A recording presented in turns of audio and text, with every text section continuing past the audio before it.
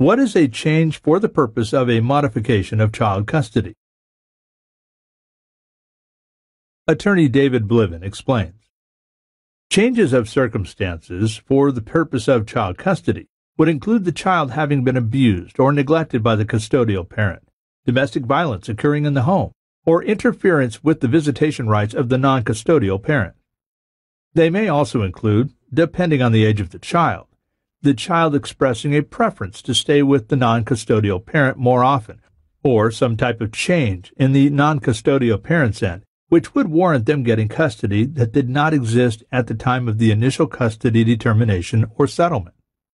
This is certainly not an exhaustive list, and the overall standards remain the same. Is the purported modification in the best interest of the child? In all matters, we strive for resolution. Yet if no agreement can be reached through negotiation or mediation, we will thoroughly prepare for trial. We tailor our representation to meet the needs of your case.